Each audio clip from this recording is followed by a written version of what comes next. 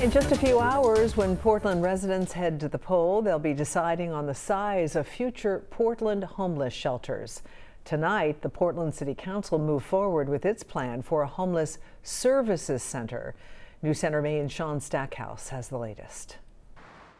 Portland City Council finalizing its plan for a 200-bed homeless services center in the Riverton neighborhood. Okay, that passes unanimously 8-0. Thank you, everybody.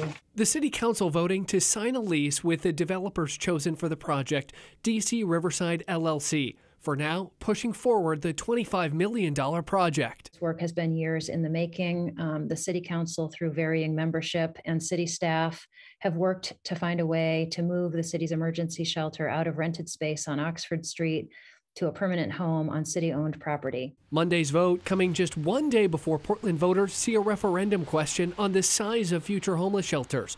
Many during public comment urging the City Council to postpone its decision. I think to some extent, trying to vote on this tonight preempts the voice of the voter tomorrow. I implore you, do what is right and postpone this vote until the people have had their say at the polls. But the city's Corporation Council says the referendum doesn't apply to the Homeless Services Center since it's already been approved. But those supporting option A in the referendum, which calls for smaller shelters with a 50-bed capacity, says it does apply. Councilors expect litigation if option A passes and may revisit the topic. I would imagine in the event that there was overwhelming support for option A tomorrow, we may want to come back as a council and talk about tonight's decision. But for now, City Council has agreed to sign the lease agreement on the 200-bed shelter with wraparound services to support those experiencing homelessness. In Portland, Sean Stackhouse, News Center, Maine.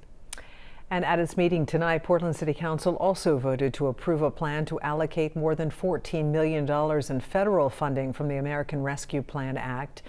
$3.5 million would go toward the Homeless Services Center. Other funds will go toward repair of the Kiwanis Community Pool, as well as funding for parks and recreation, public health, and affordable housing.